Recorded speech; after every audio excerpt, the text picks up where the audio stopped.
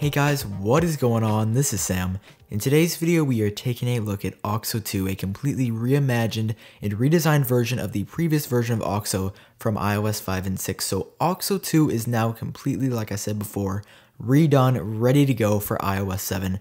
And just from my first impressions and using it for only about 6, 7, maybe even 8 hours, it is absolutely stunning. Its functionality is unparalleled from any other iOS 7 jailbreak tweak out there. So let's go ahead and start off with what Auxo is if you've never heard of it. You're just like, well, what is Auxo exactly? So from its very root, from its very core, Auxo is a replacement for the iOS application switcher, and that's merely all it was in iOS 5 and 6. If you remember Auxo 1 from back then a couple months ago when it was released, I think around sometime in February, March, April, sometime last year in 2013, that's all it was. It was an app switcher, and I'm not saying that in a bad way. I'm just saying they nailed the functionality of the app switcher in iOS 5 and 6, but that's all Auxo was. It stopped right at the app switcher.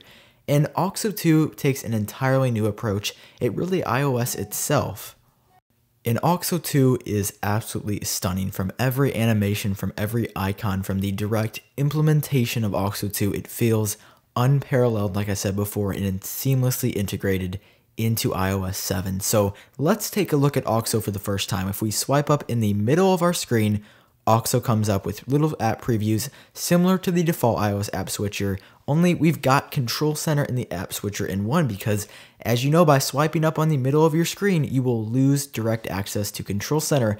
However, do not fear because Control Center is completely built in to go alongside with Auxo 2's new application switcher. And at first, it looks like Control Center is broken up and you're missing a lot of stuff. However, I want you to take a closer look. Going from the top and bottom of the two separated Control Center sections, you have AirDrop and AirPlay when it's available, all of your toggles, your quick launch down below, play button, fast forward, rewind button, and your brightness and volume sliders have been redesigned in a circular form.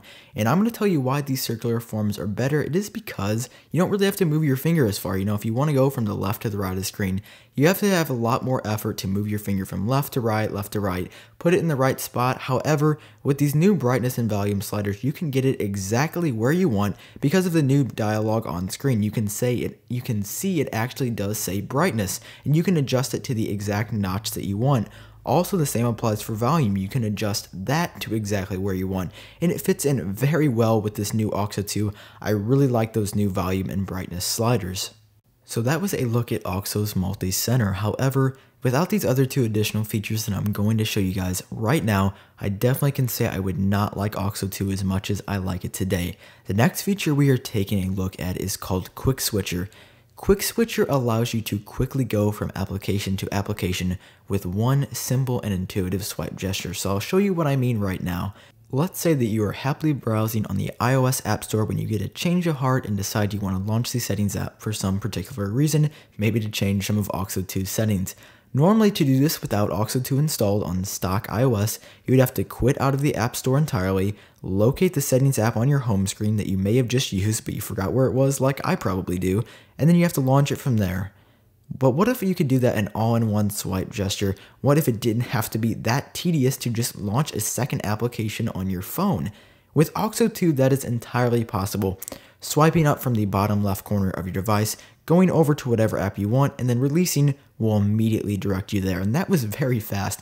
I mean, pretty much in 1 second, you can go from app to app using Auxo 2 and the new Quick Switcher. It's an awesome new mode that I think all of you guys out there will definitely enjoy once you have purchased Auxo 2. But Auxo 2 didn't stop there. Once again, it went past multi-center and it also went past Quick Switcher. With Auxo 2, you also get access to hot corners. With this, you can quickly go from an application to your home screen. Let's say, instead of waiting for the slow iOS 7 animation, just go from the bottom right of your screen, bam, you're back on the home screen just like that. I'll show that one more time right now just to show you how to do it. Once again, when you are in any application on your device, go to the bottom right corner, swipe up, and there you go, you are back on your home screen. I really enjoy the animations in Auxo 2 just because they are so fluid, they are so embedded, and they feel a part of stock iOS. I can't say it enough how well made, how well developed, and how well thought out Auxo 2 has been, and I'm very glad that they didn't rush release this. It's not missing features. It doesn't feel like anything is missing out on this tweak, and that is definitely a plus for Auxo 2 and A³tweaks. So guys, that is my review of Auxo 2. I might have a couple other videos out in the coming days describing some of these settings having to do with Auxo 2, but all by itself, this review is the main functions of Auxo 2. It is an awesome tweak, like I said before. I cannot emphasize that enough. So if you guys out there are interested in getting this for yourselves, putting this on your iPhone or iPod Touch, it is available for only $1.99 in Cydia's BigBoss repo if you purchased the previous version of Auxo, Auxo 1, I guess you could say. And if you didn't buy Auxo 1 at all and you're just going straight to Auxo 2, it is available for $3.99. Once again, this is definitely worth it because of all the features inside of Auxo 2. So if you guys enjoyed watching the video, you are more than welcome to click the like button down below. And if you want to see more coverage on Auxo, such as some additional hidden features, make sure to subscribe to my channel down below, iUpdateOS.